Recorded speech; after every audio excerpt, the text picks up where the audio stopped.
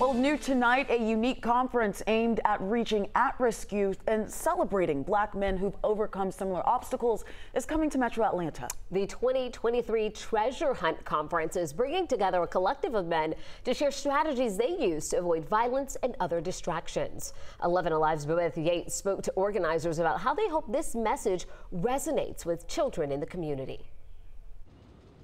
Well, conference organizers say they already know the strategy works because it helped them get Carver STEAM Academy off the state's watch list. And now they want to take those procedures beyond school walls and into the community. I actually moved to Atlanta from New York City to take over one of the toughest schools in Atlanta, in Georgia. High poverty rate, lots of crime.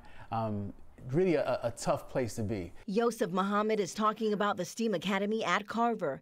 When he first became principal at the school, it was on the state's low performance watch list. But after 6 years of targeted outreach, Muhammad says they've turned the school around, removing it from the state's list, increasing the school's graduation rate and transforming children's lives. What we did was we motivated them. You know, we did things out of the ordinary. We took kids camping.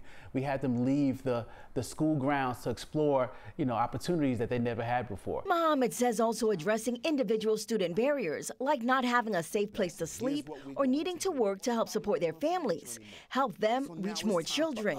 And during the upcoming inaugural 2023 Treasure Hunt Conference, the group hopes to show parents and community groups similar strategies that can be used at other schools too. We need our young people to understand that there's greatness within them. We believe that every student has God-given treasures within them. They just might need an adult to help them pull them out. Organizer Rita Williams says knowledge is power, and it isn't just about academic standards, but also self-awareness. They've organized a panel of Black men to speak about how they've overcome obstacles to help connect with the children. We just believe that if we help our young people to understand who they are, if we help them to discover their gifts and their talents in different ways that they can use them besides what maybe someone in the street, so to speak, is telling them how to use them, we believe that we can help change the narrative. For more details about the conference, just go to 11 Alive's website. Beth Yates, 11 Alive News.